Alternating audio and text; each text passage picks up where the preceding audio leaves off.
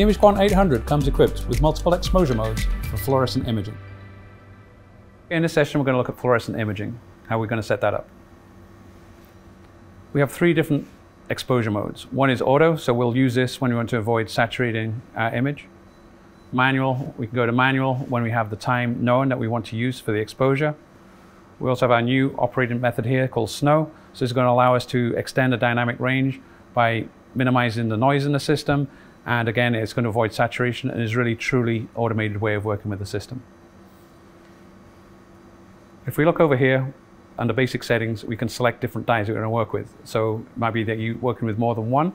So in this case here, let's say we want to work with maybe Psi 2, we can add another dye here. This could be Psi 3, and then maybe we want to work with an infrared one. So we can pick an infrared dye into the system here, and actually picked one for ruthenium bromide there. So actually we're going to change that to go into the green here. We can add a time over here. So we're in the manual mode, so we know which times we need to use here.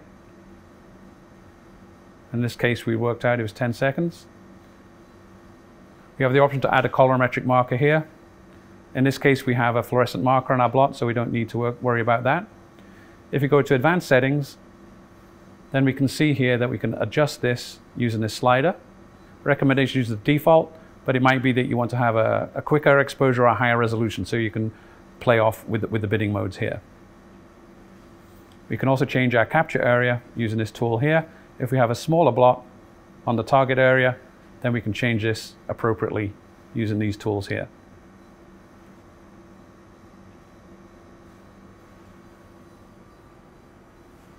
And then when we're ready to perform our imaging, we're going to press the start button here to capture.